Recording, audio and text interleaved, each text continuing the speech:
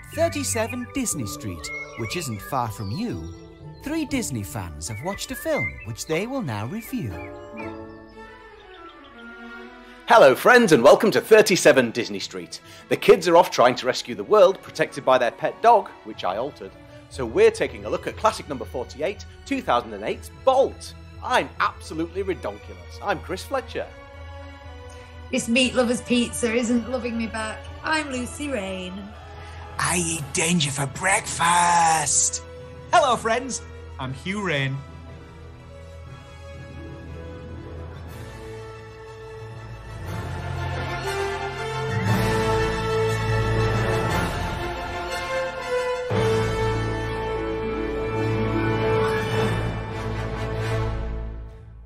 Trying to slap your hand, then I realised you said we could share this popcorn, Chris. Oh, Chris, just have some. Just have it. I had the giggles because just before we hit record, you said, "Right, I'm recording now," and then you said, "So shut it." And that was the last thing you said to us before we started the show. That's why my hand was on, because I got the giggles. You said, "So just don't say anything." And the minute someone says that, you start having this need to talk and speak. Yeah, sorry about that. Shut it. I mean, I'm not that sorry about it, but yeah, sorry about that. How are we both? I mean, I know because we've just spoken, haven't we, on a different show, but, you know. We're good. Ups and downs. Yeah. It's been my first week back teaching in real life. Oh. I have been, and I know, I like to say I'm shouting at kids. I'm not shouting at them. I'm encouraging them loudly. But as a result, my vocal cords are a little on the gruff side today. Well, that's no good, is it? Well, just in case anyone was wondering if I'd taken up smoking again or something. No, it's just teaching, Well, we're going to talk about Bolt today. Bolt. We're coming out of that dark period. Yeah. Clambering out and clawing our way towards the 50th. One foot still stuck in the mire. Yeah. Yeah. I like this film. Oh, now that's an early entry from Hugh Rain. You don't usually nail your flags to the mast. Actually, I do quite often. I go, I'm going to show my hand here. Didn't like this. Yeah, I like it. Okay. I think it's all right. I have matters I wish to discuss. Do you know why? One of the things I like about it is it's because Bonnie was really into this when she was like nearly 2, or maybe she was 2 actually. And it was a weird period where we were moving house and I was never quite sure if it was going to go through, but I was desperate to leave that old house and move here to 37 Disney Street. And Bonnie went through a period of being really into this, and she used to watch it in a collapsible box in front of the TV. Aww. And I put a picture on Twitter today, and you can find it. I didn't have enough characters to put a hashtag, but if you search for 37 Disney Street, there's 3 separate words, and then the word box, you'll find a picture of Bonnie watching it, and it's during the Barking at the Moon song.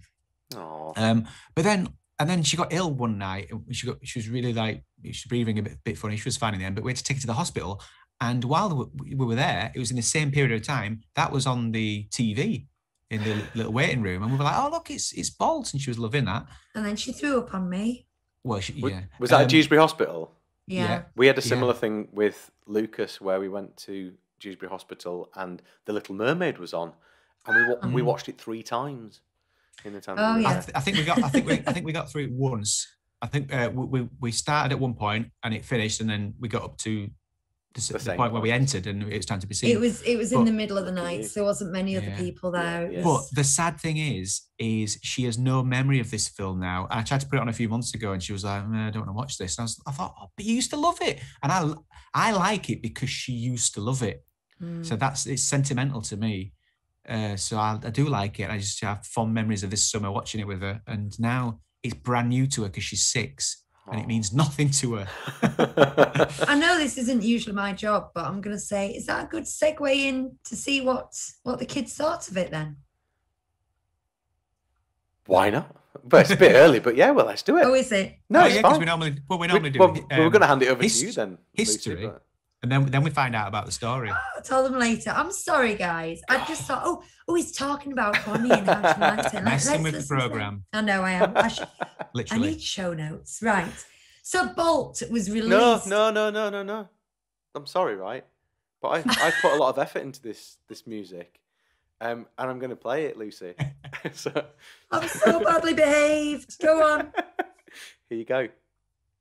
It's time to dig a little deeper to learn some Disney stuff. Dig a little deeper, no, we ain't dug this far enough. Dig down deep into the facts, we'll find out what we need.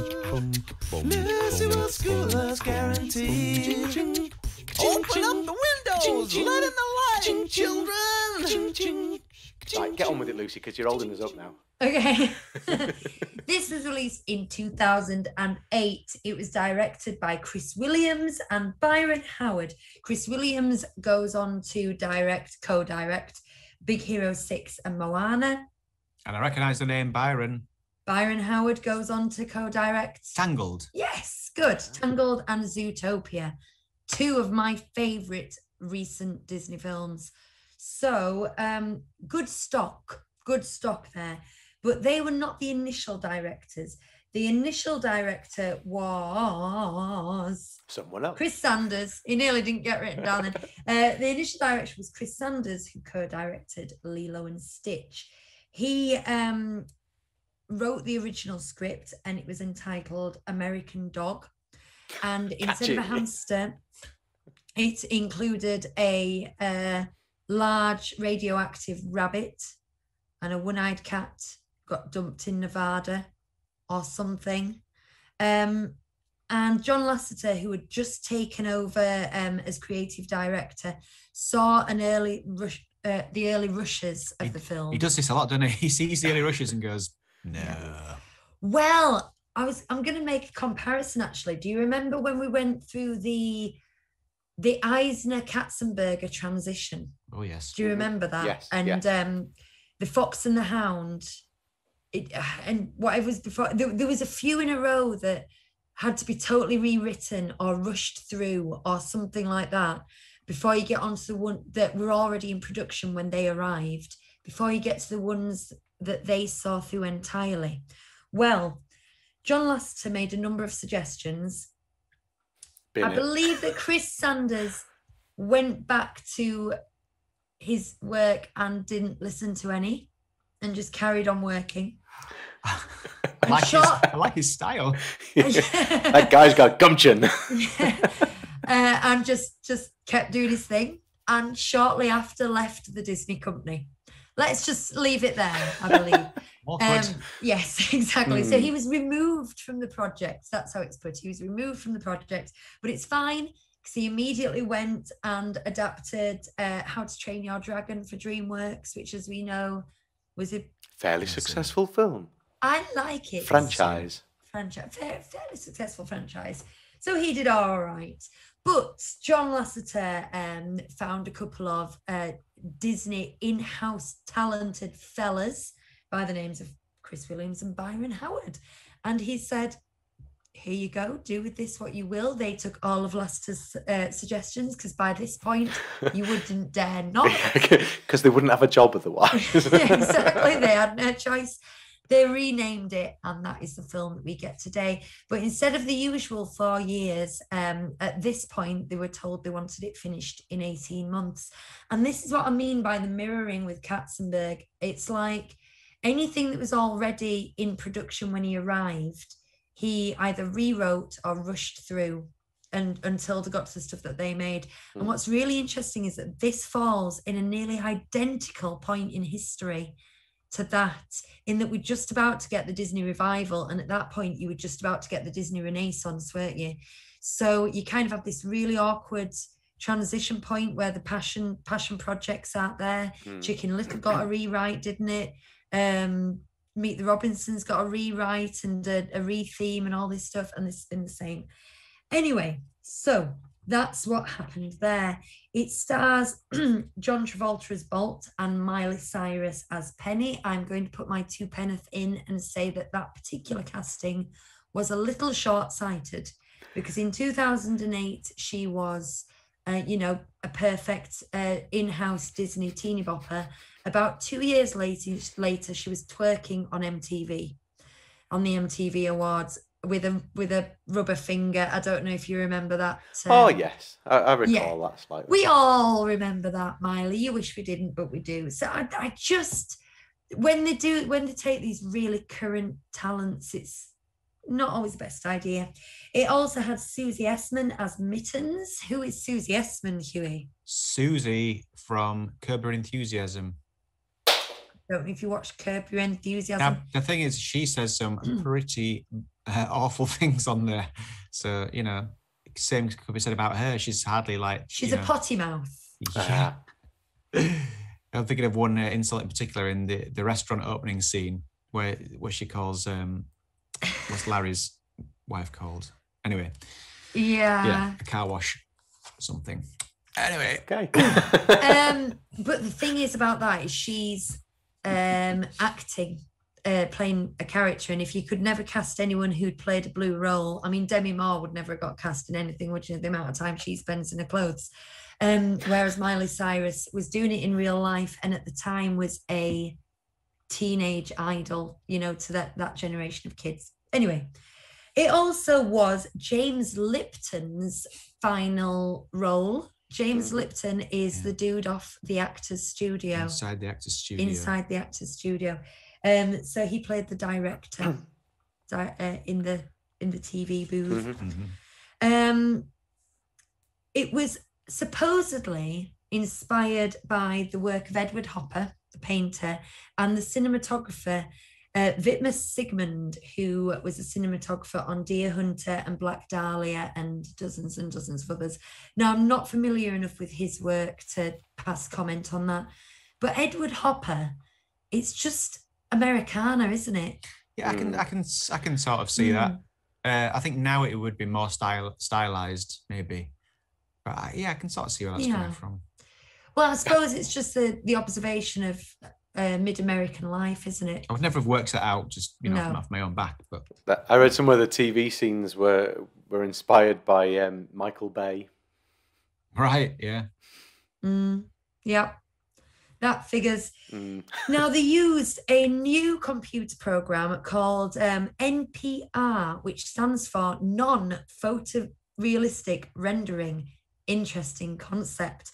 And now I've heard of it, I'm so glad it exists, because it is the thing that gives the background the hand-painted tactile Play-Doh effect, where you don't want things to look realistic.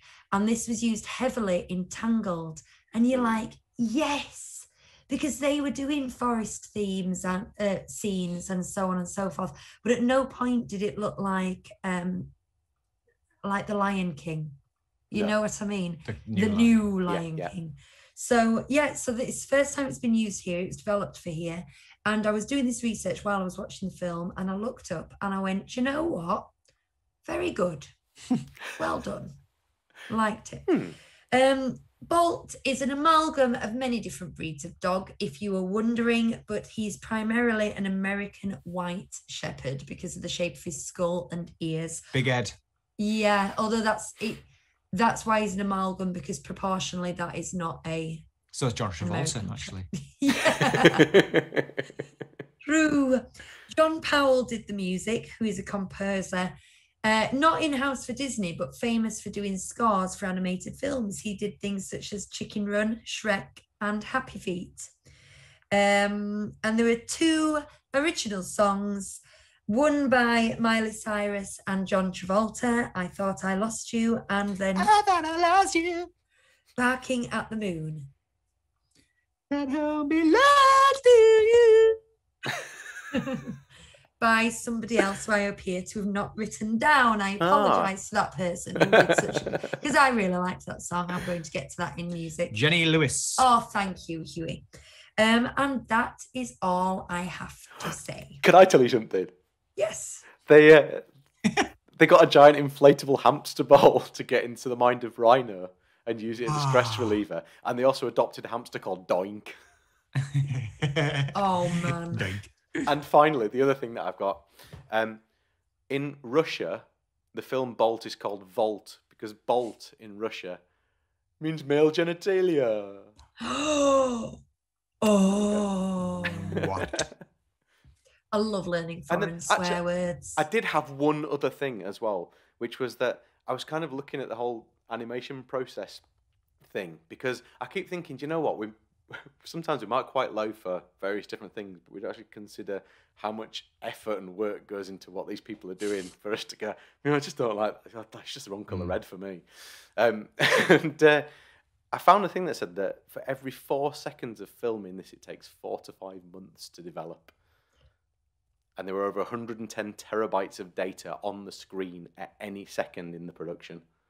That's a lot. That's pretty huge. It's mind-boggling. Really isn't it? When you think that, God. like, from single cell painted things that we've had in the past to ridiculous data.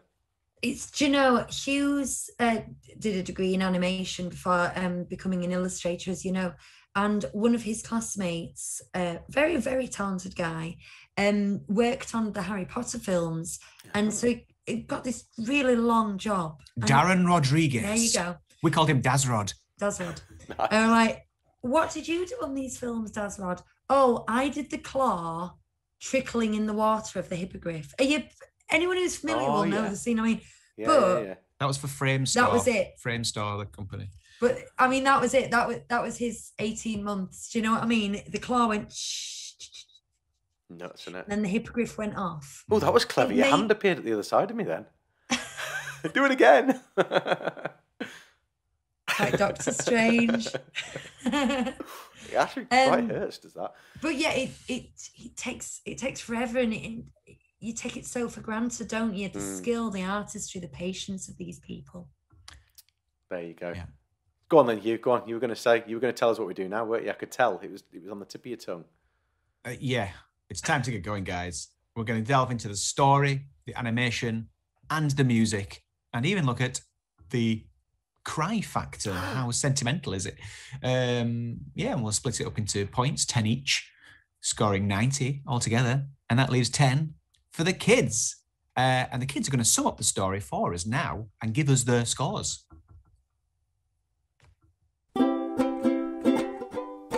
We've just finished watching Bolt. So it's about a dog who's a TV star and he thinks he has superpowers. He thinks it is a super dog, but that was just a TV show. And he gets lost. He ends up going to New York in a box by mistake. He has to go back across America to find his owner Penny, and he made some friends on the way.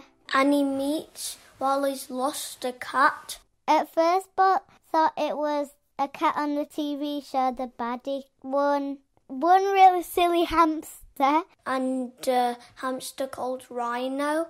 The hamster does bouncing like ninja moves. And as he goes, he realises that he doesn't have superpowers, and they helped him out to find his owner, Penny. And at the end, he saves Penny.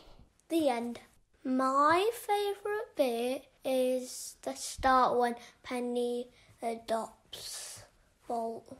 My favourite bit is at the start where Bolt is just a puppet, and I like all the other puppies, I think, because I really like puppies. My favourite bit was the start.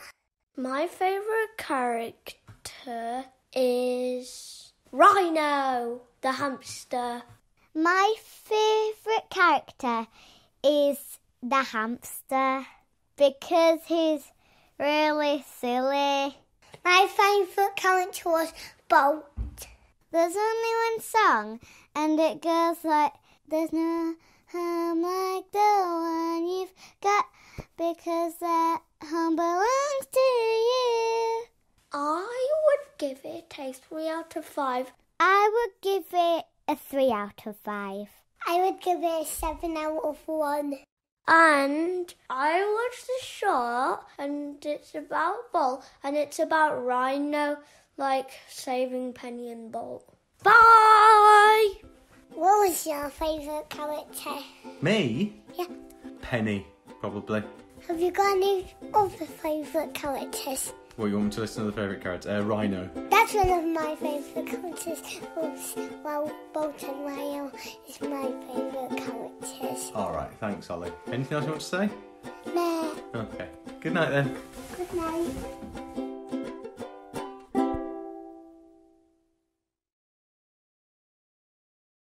And that was that. There you go. Should we delve into the story? Oh, go on. Do you know what's good about that is and what was easier for me to edit that was they all had the exact same opinions, and they didn't really talk about anything other than the same story points. So I could just go.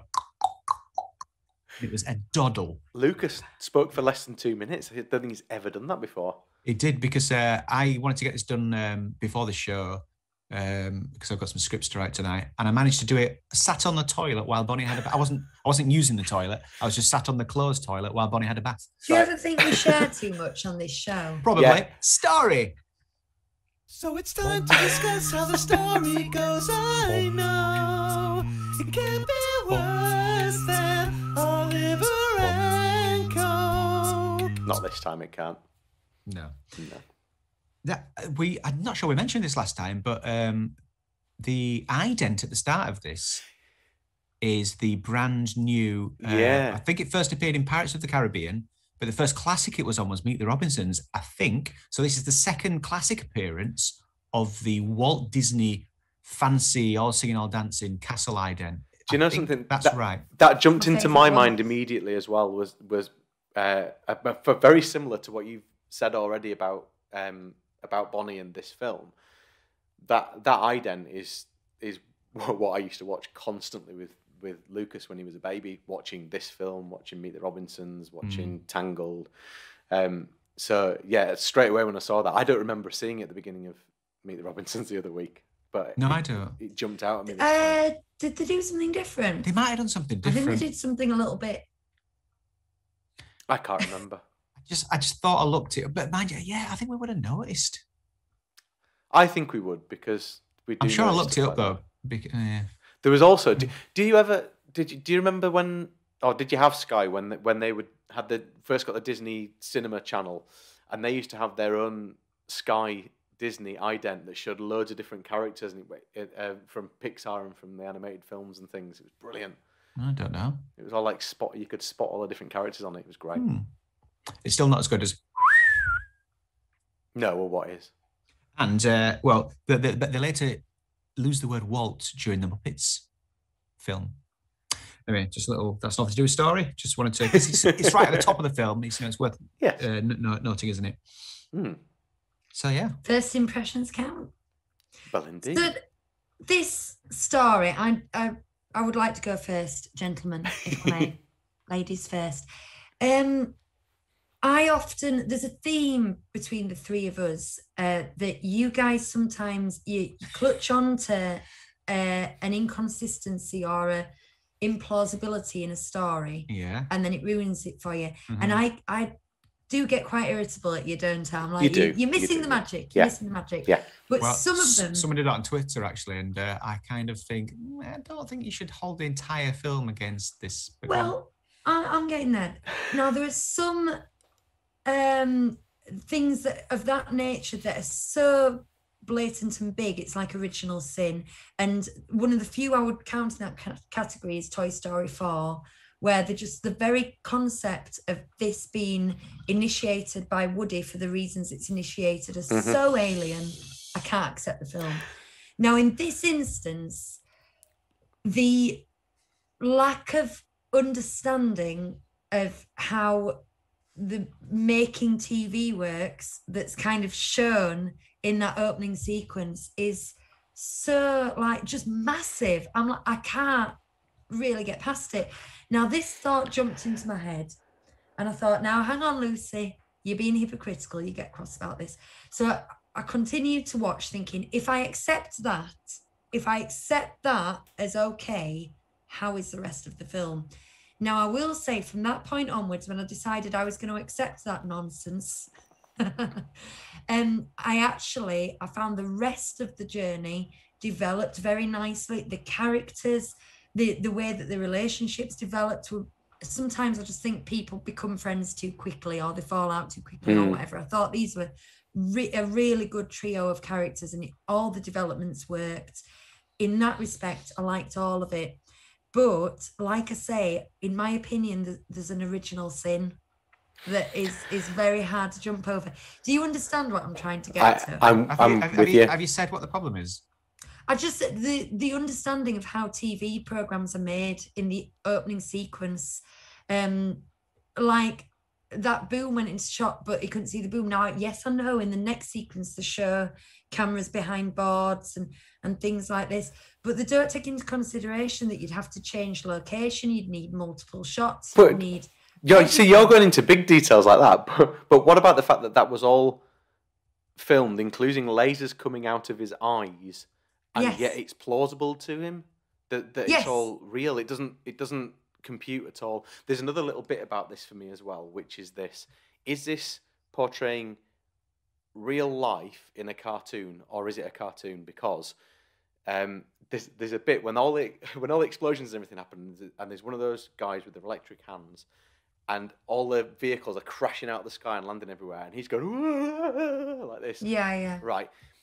That bit is just entirely cartoony. There's nothing about that's plausible. You couldn't do that as a stunt. It wouldn't work. You couldn't do it. So it's not real. And yet everything about what they're trying to do here is make it plausible that it's real, and it's seen as real to bolt.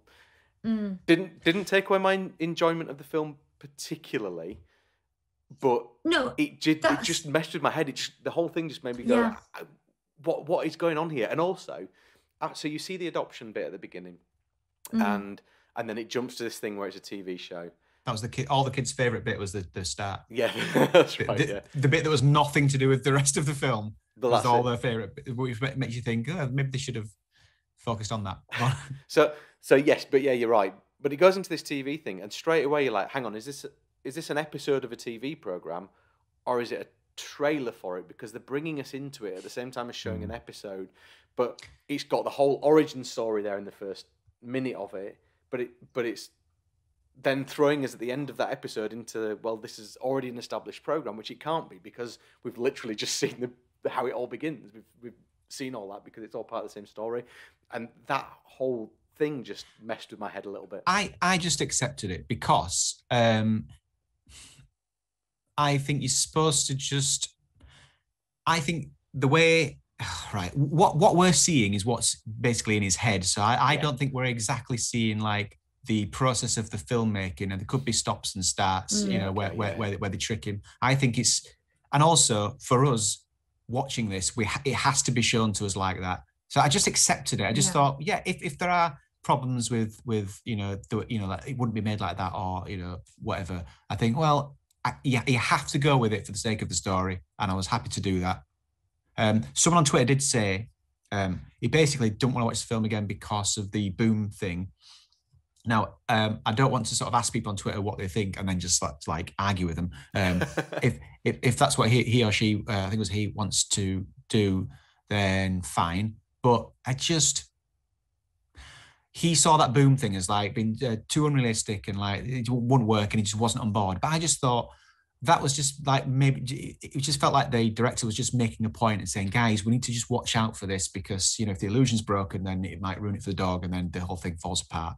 And I just took it as that, and I was like, all right, I can deal with that. I'm fine. I'm on board. Yeah. I mean, you have to suspend belief a bit, and Yeah, I agree with that. Here's the thing for me. Suspend disbelief. Here's the thing for me, and I will leave it after this point. And this isn't a criticism at all, but the first time I watched this, I was all for this Inspector Gadget TV series that was going on with a dog not called Brain and a girl called Penny. I was all for it, and I thought, yes, this is good, and it got me right in. So I was actually quite disappointed when it didn't turn out to be that film, and it ended up being what essentially is very easy to get confused with a Pixar film, because it kind of... I think a lot of the films in this era have that kind of feel where it changes tone completely, doesn't it? Absolutely, completely, yeah. And the first time I watched it, I thought, I loved that. I thought actually, it pulled me back round again. It did pull me back round again. I just wasn't so interested this time. I thought it was all right. I just want to make clear before I carry on talking that I agree with both of you in that one side made the conscious decision to accept what was working. I do think it was a strong story. I had to decide to do that because honestly that it wasn't going naturally. But if you do just accept it, all right, this is how they work, it's fine. Now, interesting you should say about it changing turn. What surprised me was how much genuine crisis was in this film. You know, like when he's hanging off the back of a lorry and he thinks, the problem with thinking that you're a superhero is that you think you're invincible, and there's genuine danger in that. And I do think kids need to understand that as well. So when he's doing these things, you think he's just going to jump off the back of there, or he's just going to do this, he's going to knock himself out. And as a result, there was a lot of genuine crisis there, which I think is why, just from my own point of view, I was quite gripped by this story a lot more than I thought I would, because there's not, on the face of it, there's not much that appeals to me from my taste. Yeah. But it did grip me all the way through. I think that dawning realization's great though as well. Like when he's bleeding and he's like, "What's this?" and as he starts to realize that the bolt on his side's like ink, and he's looking at his paws, and like it's very nicely done. They never show blood, do they? And it's slow enough. He says, as "What's this well. red stuff coming out of my paw?" And you never see it.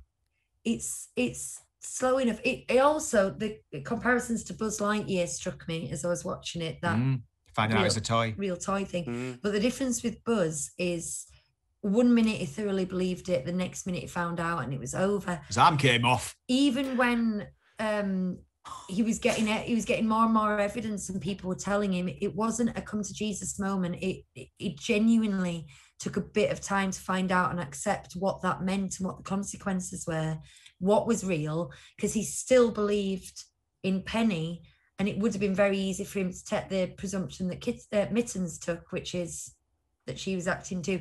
So I found it, you know what?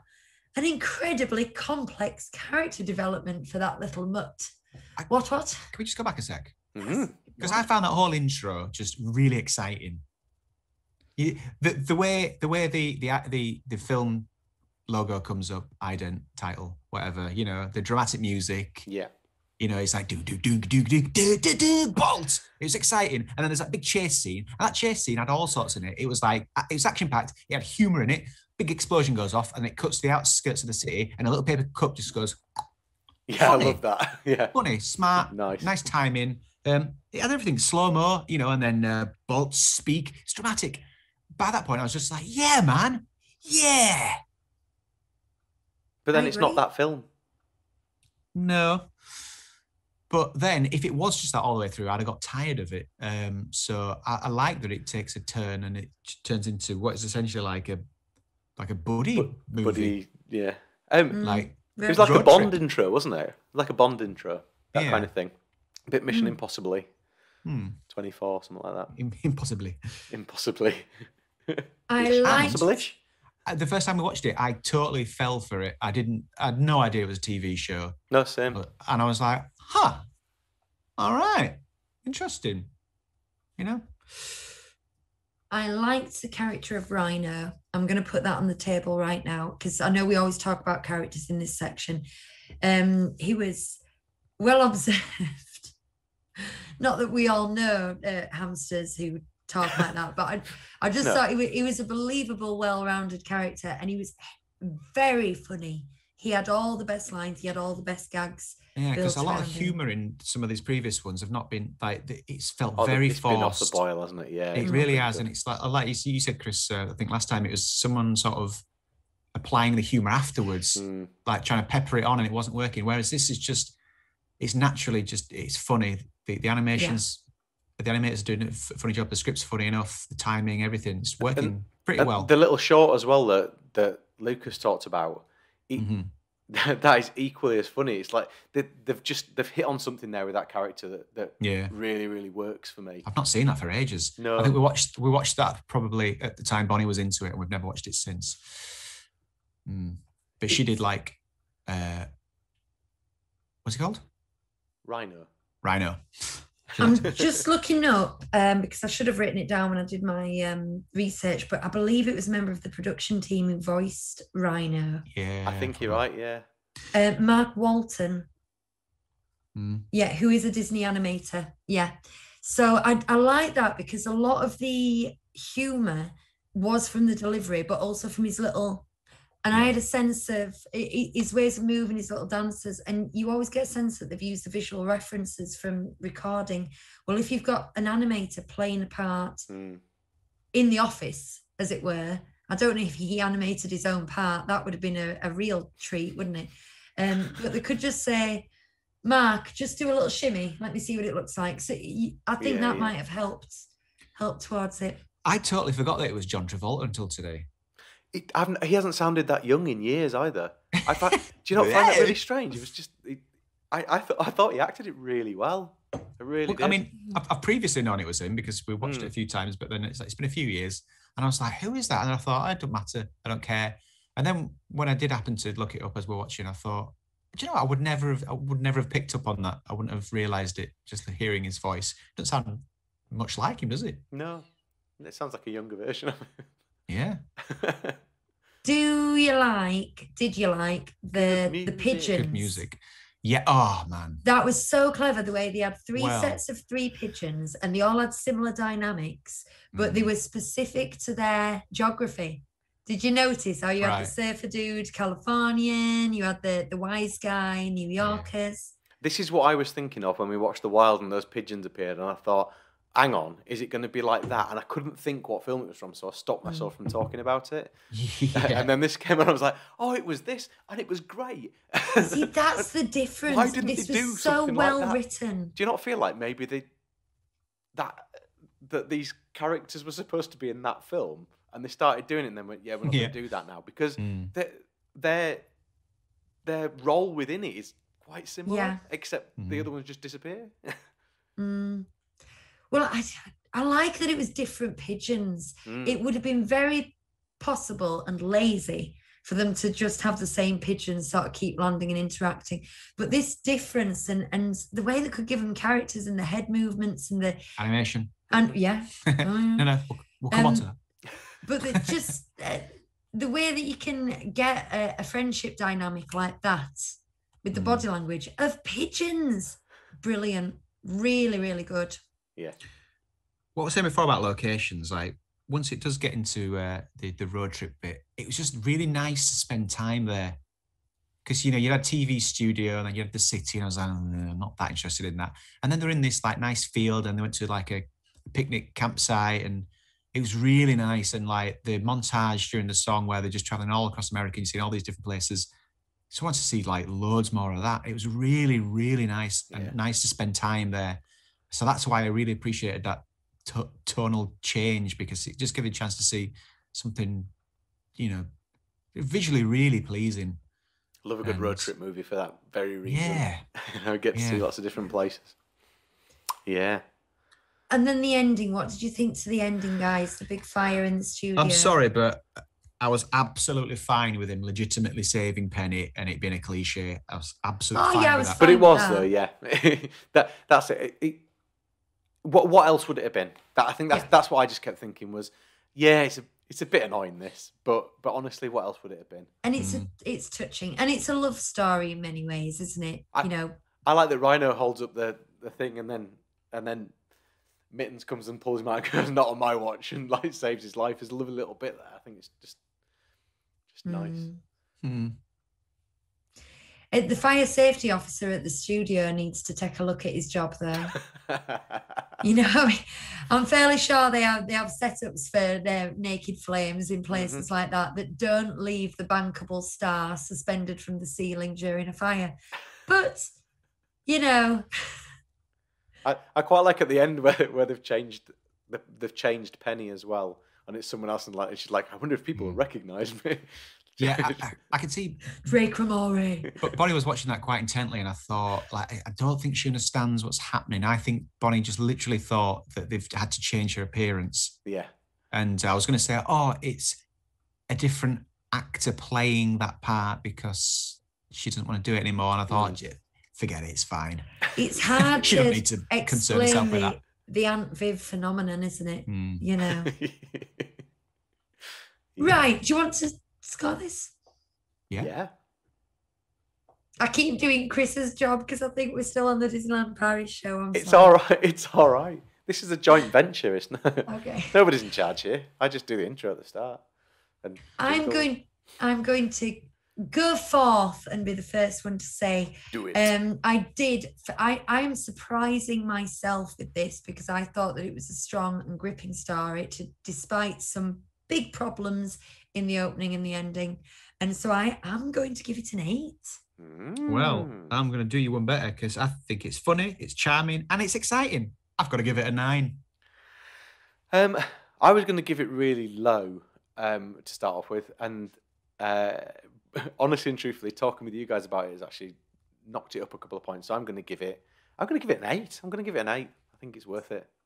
I did not go into this thinking I would be scoring like that or that you two would be either. But that's nice, isn't it? I did think, as I've written down things after we watched the film, my gut instinct was, yeah, that whole intro thing spoilt it a bit for me. But Hugh, you've talked me around. You've taught me around and made me realise actually that there's a reason why I used to watch this film a lot. Because you love it. Yeah, because I really like it. Pretty much. Shall we go on to animation then? Yeah. Got the animation hue, the characterization hue, and don't forget the background and the style. Yeah, man. Right. I think we've frozen on your screen, Chris. Are we all right still? You are all right, yes. Good. You're very good. Good. They've made an effort to make these characters look different and interesting, I think. It feels a bit more like Incredibles-y Yes. in like the I think that's it, design. yeah. And it's no bad thing. They're not like some of the characters are kind of unappealing, but they're all different enough that like it works. Like the agent, there's something about him. Like he looked very specific to the point where I just like thought he feels so specific. I don't know who he is, like who he's supposed to be. But what I'm trying to say is I think it was good, varied character design. There was a bit.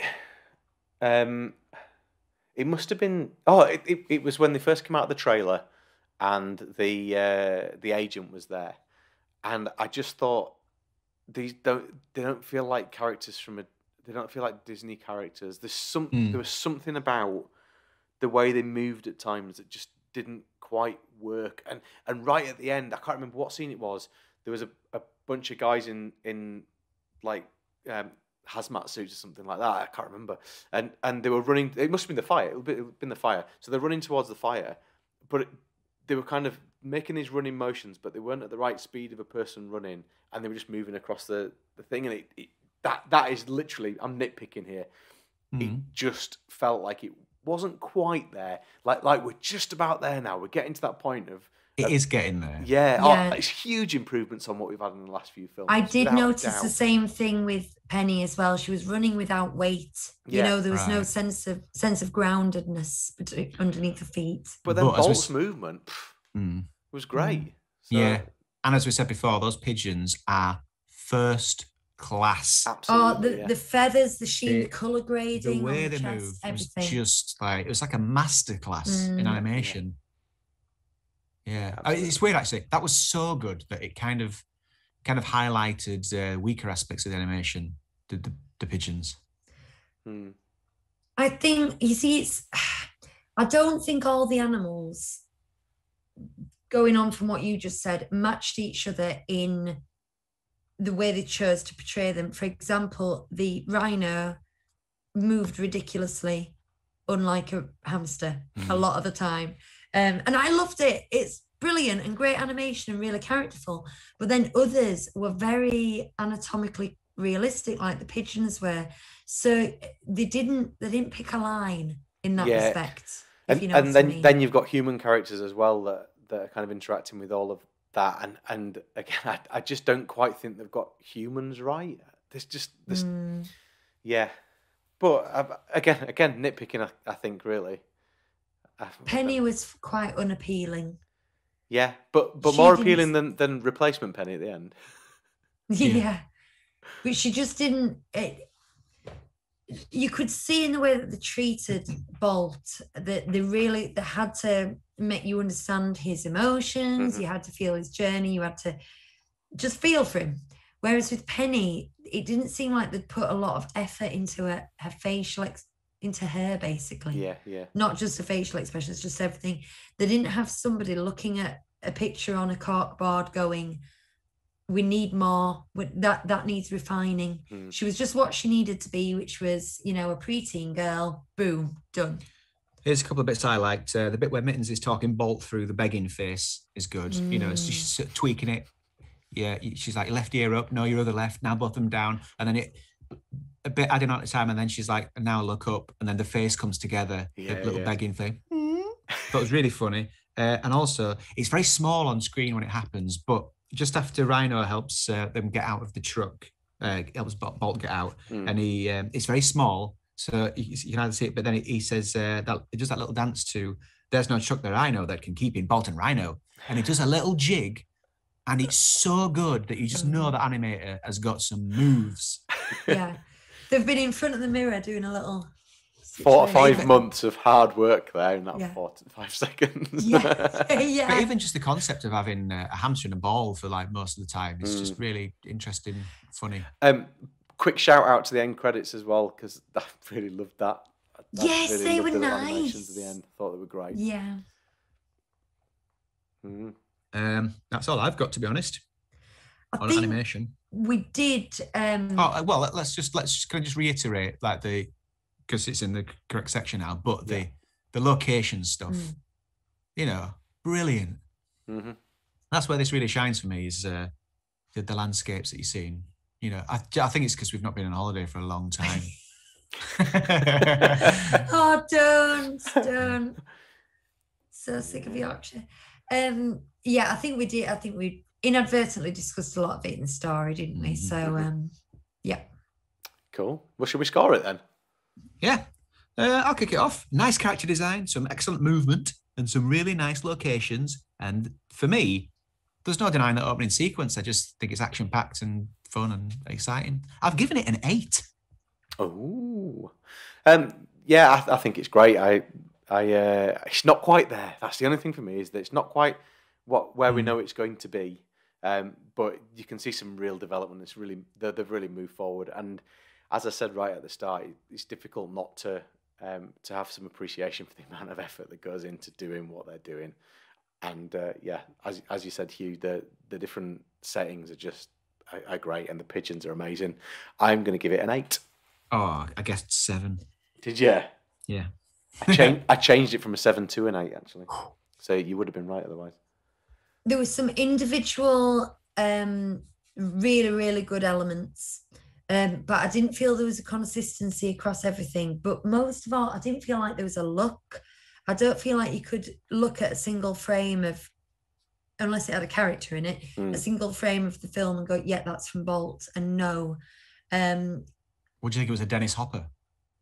Perhaps you Dennis would. Hopper? Not Dennis Hopper. Not Dennis. Although he does road trips, easy riding. Edward Hopper. Does he paint? Edward Hopper. He might do. Who knows? And my benchmark is always, would I have a still of this on my wall? And no, I don't think there's any point where I'd have a still. Definitely not the pigeons. So I'm gonna give it a 7.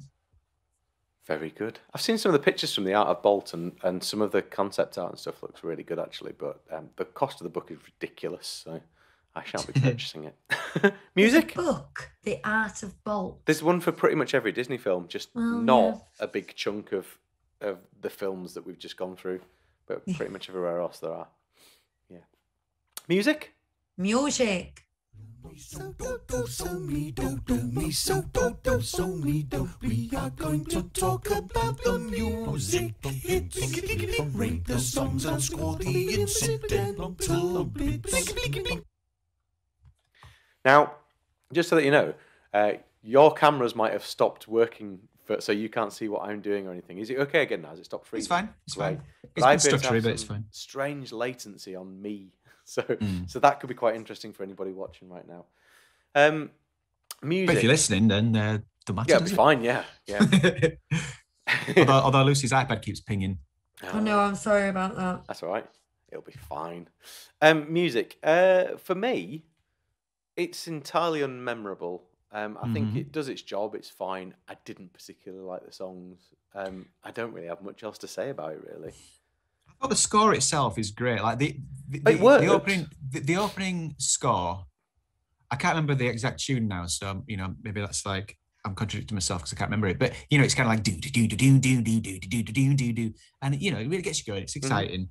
But yeah, it's all about. But then that settles back into the distance. Just like you say, it just does its job. But then it's all about that Jenny Lewis song, isn't it? Barking at the Moon. Mm-hmm. Well, it's weird that it's called that. You think it was called like something about home, but it's called Bark. It's called Barking at the Moon. I hate it when they do that. It's like in fact, at the end, that song, the duet, I Thought I Lost You. I thought they're repeating that so much. I bet it's not even called that. I bet they've done that thing. I bet it's called I Found You. Yeah, but no, it's ironic. It's literally called I Thought I Lost You. But yeah, Barking at the Moon. I do like Barking at the Moon song. And again, I think it's that sentimental aspect of just watching it with Bonnie when she was 2. So I still like that song. It fits well with the point in the film, but it does kind of like, if you take it out, it's like, Would you listen to it in the car, Hugh? It doesn't seem to belong. I would on a drive. I don't drive, but if we were on a drive, on the drive, and it was a sunny afternoon, it would feel appropriate. I'd skip it. I think I'd skip all the songs of this. I quite like, this is one of those guilty pleasure things. Never say so on a first date, but I quite like this kind of soft pop country style. To be honest, it appeals to me. It's just easy to listen to. You bob along to it, and like Hugh says, long drive. It suits me, so I liked the songs. Now, having said that, does it compare to the soundtrack of The Little Mermaid? Heck no. Does it even compare to Tarzan? When he was trying to go the soft rock route. Brother Bear. Heck no. It's not iconic. It never will be. Was it trying to be? I don't think it was. The score served the purpose, which actually was quite epic. So well done for serving the purpose. It's what I would call it's your spaghetti carbonara. Do you know what I mean? It does the job. It fills you up, tastes good, does the job. Yeah. It's nothing more. I think the duet in the end credits is really catchy. Yeah. It's not exactly to my tastes, it's a bit like, it is a bit poppy, but in the moment I was like, all right. Absolutely fine. I've nothing negative to say about it at all. Like I say, it's not Little Mermaid, but I've nothing negative to say about it. I think I'm yearning for, like, it's just been too long now, hasn't it? We've had a long period of this. It was exactly the same in the last dark period as well.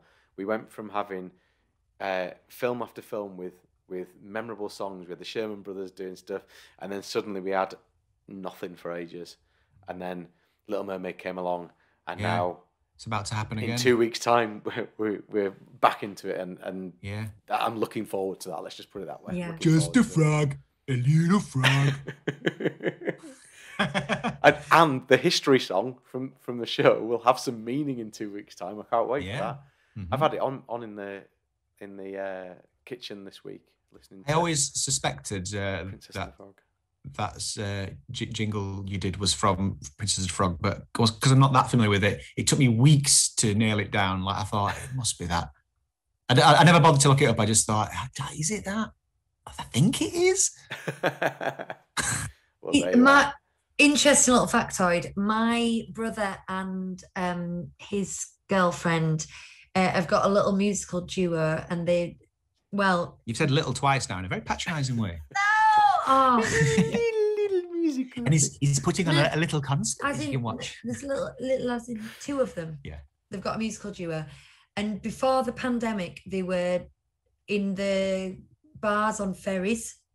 And they kind of had a contract coming up to do cruise ships, and they had an agent who dealt with that. And one of the cruise ships that they were the agent was saying, let me send some tapes off. I was a Disney cruise ship.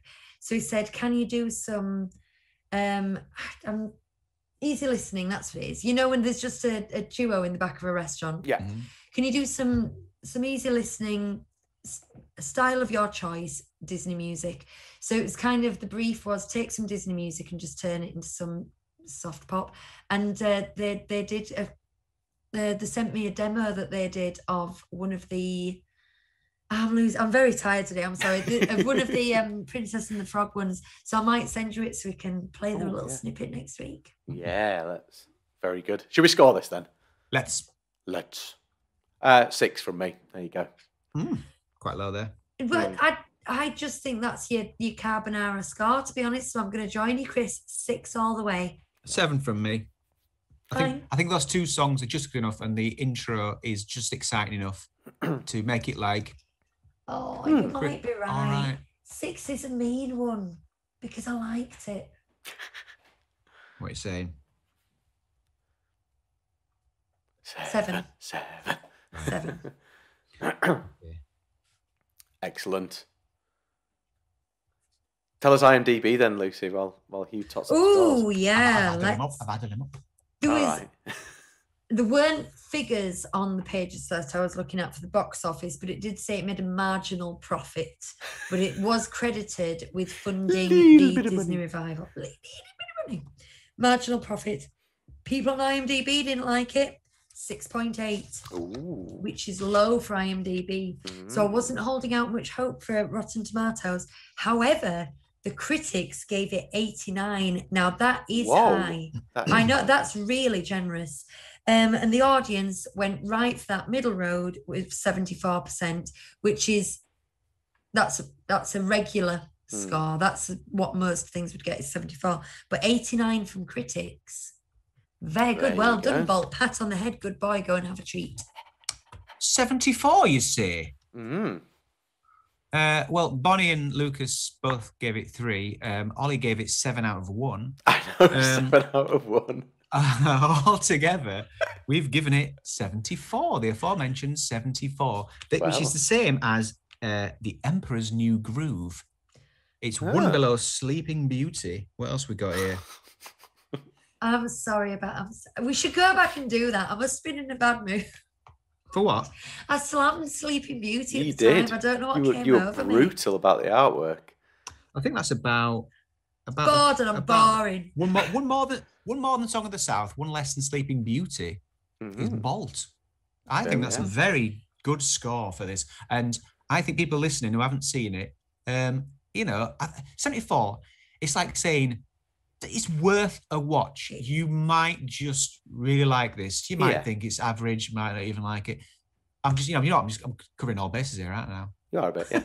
You might like it, you might not. You might hate it, you might love it. I mean, the thing is, it's the same score as Emperor's New Groove, and that is one of my favourite Disney films, but I do realise it's not that good.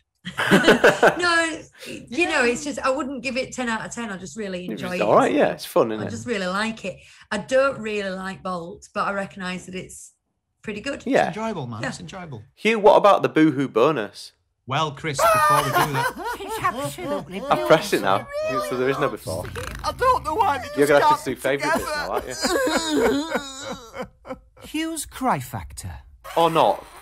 Go on then, do favourite bit first, go on. Yeah, let's have some quick favourite bits. I've got a couple. Have you got any? Well, anything with Rhino in it, I thoroughly enjoyed.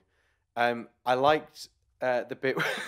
I liked the bit when the guy in the opening threw the bomb up and it hit the helicopter and exploded, and then he went and electrocuted himself. I really quite enjoyed that. There's a bit where Lewis the pigeon tries to sneak a stone past Mittens. Like all the other pigeons are coming up and like bringing her like protection money. Because we've been watching Sopranos and Better Call Saul. There's always a bit where someone's like, "Hey, sorry, I'm a little short this week," and they're like, "Why'd you short?" And then they beat the 7 bells out of them. But there's a bit where this pigeon, 2 pigeons come up and they bring Mitten something, and this third pigeon comes on, and he just is he got a stone or something? And he just kind of he just pops it down and he tries to walk off, all like casual. And I just thought it was really funny, like how he tried to sneak it past, and it was like, And then he's like, and he's just off. He's made me laugh. Yeah. But one other bit was, I like it when Rhino says, he goes, "Oh, I'll get a ladder." And and he trundles off in his ball, and you're thinking, well, that's funny because he can't get a ladder. He's just a little hamster. But then he does. So it was good enough for me. That was funny enough. I thought, oh, that's funny. But then you get the extra like topper later on. He's like wheeling, and how they've worked out how he does it is he just gets in like in between two of the rungs, and he just rolls forward with his ball, and that's how he moves the ladder. Brilliant. There you go. Any favourite bits? Like Chris said, anything with Rhino, but specifically Rhino's little dance. Yeah. What does he say? There's no truck that I know that can keep in Bolton Rhino. Right, cry factor. Yeah, go on. There's some sentimental moments peppered throughout. You've got like when Mittens realised Bolt's come back for her. You're like, oh, that's nice. But the barking at the moon road trip montage, it's nice. But then when he when he does the super bark at the end, and it repeats those shots of his hind leg going down, he's steady himself with the front leg. I was all into that. 4. Whoa. 4 good ones there, Hugh. Well, that first one I actually hit my jaw bone. I don't know if it sounded different. I think that's a very generous 4 for that. Did it really get you? Yeah, It does have the feels. I think it's quite a, yeah, I get that. Thing is about like the cry factor is it's sometimes it's about I can just be excited to the point of like tears. There's also if it's got sentimental memories for you anyway, Hugh, then you're already invested, aren't you? Before you start. And it was early. Yeah. It was early in the morning as well. That's never a good start. I'm like. You should see him with a hangover. He can't even watch Sainsbury's adverts when he's got a hangover. Here we are. Well, what are we doing next then? We've just talked about that, haven't we, a little bit? But Princess and the Frog. Princess and the Frog. I'm really looking forward to this one. I am. I am. Much looking forward to it. And then it's been a while since I've watched it as well. We've kind of built up to getting better from The Wild, which is like, the bottom. Like just building up, getting better and better and better, and now it's just going to go. But then there's Winnie the Pooh in amongst it all. Oh God, no! When is that? I keep forgetting about that. When is that? After Tangled, I think. Tangled's 50. I think it's 51. You had a bigger reaction to that than when I told you when you found out our Disney World holiday was cancelled. Honestly, it's because I was expecting that, but I keep forgetting about Winnie the Pooh. It's like I think because, like I said this before, because we've done a Winnie the Pooh, I think maybe we should I can't imagine us doing like an hour-long episode on it. Maybe we should split it with something else. Talk about Mandalorian or something. I don't know. Yeah, we'll see. I don't know. We'll see. Yeah, possibly. I'll just do 2 short episodes that week, and they can have a bonus. Can we do that with Ralph Breaks the Internet as well? Oh, what? I can't wait. Do you know what? These ones coming up, these later ones, I have so much to say about them compared to the others because I think the way they're made, the way they're written starts to get very wonky and things don't feel right. They don't hang together as they should. So I've got so much to say about these films coming up. Very good. That's good. It bodes well that you have things to say. I'm going to be angry. As Pete Warner from the Diz says, the Diz YouTube channel, what does he say? Daddy's back and he's in a mood. Yeah. This is the Diz. Daddy's back. He's in a mood. then he berates the audience. He does. You should watch it sometime, Chris. It's funny. I will. I just watch it because he's cantankerous, but it's funny. Trademark rant. Yeah. This sounds like my kind of thing. Right. Well, that I guess that just about wraps it up, doesn't it, for this time? We talked about Twitter, didn't we? The comments on Twitter. Yes, you did. Yeah. It was that one guy, but I think there was another one. And let me just double check. Okay. Nope, just the one. Forget it. You talked in line about it. I did. That never happens. I should do that more often. Well, that just worked, didn't it? It worked nicely. Nobody's pointed out any of the characters, by the way. Yeah. No, if you can name every character on screen, respect points if you because are it's quite watching it, easy. Yeah. If you're listening to us, as was the original format, then we're sitting amongst some screens. We should tweet it. Yeah. Yeah. Anywho, right, let's wrap up, shall we? Because we're getting close to that point where the unicorn comes out. So, Well, it's so you can find us on Twitter and on Facebook and on Instagram, and we also have a Patreon, and they're all 37 Disney Street, believe it or not. We also have a YouTube channel with all sorts of stuff on it, which you might be watching this very second, but if you're listening, you won't be. So come and check us out on YouTube as well. There's loads of great stuff on there. Lucy has just started an outside venture. She's moonlighting, doing some DVC podcasting as well, aren't you? Brit's Guide to DVC, or if you're trying to find us on social media, it's BG2DVC. But yeah, the first podcast should be released on May the 4th, which is easy to remember because May the 4th be with you. It's the day after Lucas's birthday. Oh, I bet you were gutted about that. I'd be crossing my legs if I was Laura. I'm like, no, I want a Star Wars baby. No, I'm sure I've said this before, but the name George was in contention for quite a long time. We liked Lucas as a middle name, and we ended up calling him Lucas and dropping the George. Oliver has the George now. Oh, okay. But he could have been called George Lucas Fletcher. Lucas and Fletcher could have been born a day 4th. later. So that would have been a bit much, though, wouldn't it? I think it Chris, would We would have questioned your conception schedule. you know what we're saying about the people naming these characters that they can see on screen? I forgot one of the comments on the first appearance of these on Meet the Robinsons was from Hannah Marie, regular commenter, and she said, like, lovely to get some background on you guys, but she was actually talking about our backstory, which Mercedes asked us some questions and we answered them. So I thought it just tickled me that you were like, oh yeah. And you know, I was like, no, I think she's literally talking about the I'd forgotten what we talked about, to be honest. What a funny misunderstanding. Who this guy is. Most people know who that is. Monkey Mouse. Monkey Mouse. His original name.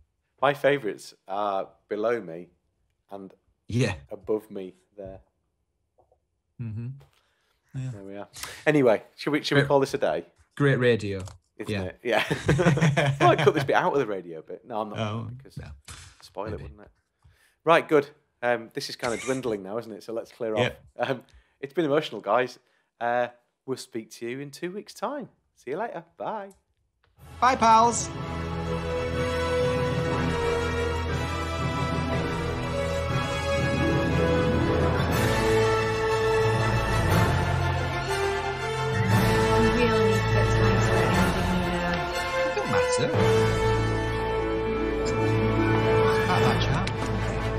Where's he gone?